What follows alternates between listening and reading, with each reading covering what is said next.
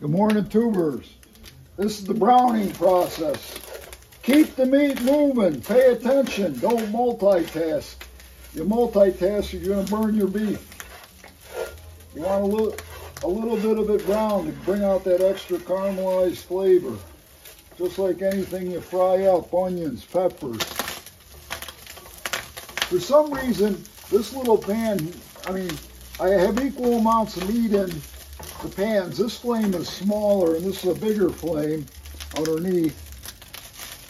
But this pot here, or pan here, that's got a thicker plate on the bottom, and that's sold by the local grocery store, Wegmans, which is noted for their variety and top quality stuff.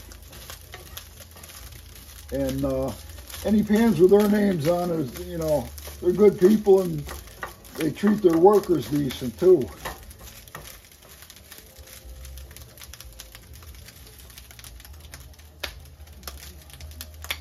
See, that's what you want to get, some of this brown crusties in there to bring out that beef flavor.